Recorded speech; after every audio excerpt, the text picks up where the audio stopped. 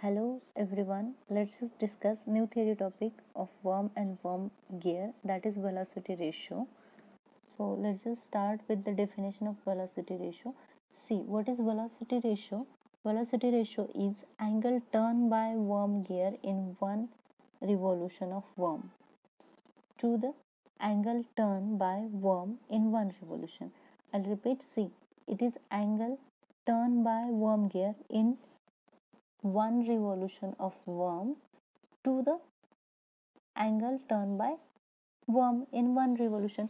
Now, as you can see in this figure, angle turned by worm in one revolution is 2 pi, that is 360 degree.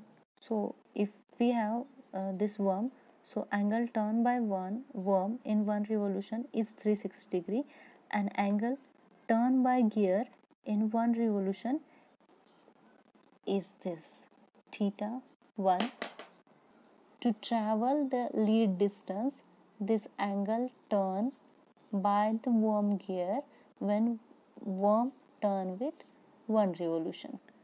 So angle turn by worm in one revolution theta 2 is equal to 2 pi, that is 360 degree, and angle turn by worm gear in one revolution is, see this diagram carefully, it is L divided by R.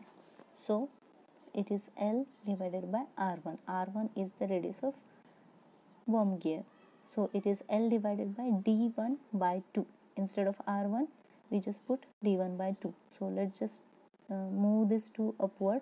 So it becomes 2L divided by D1.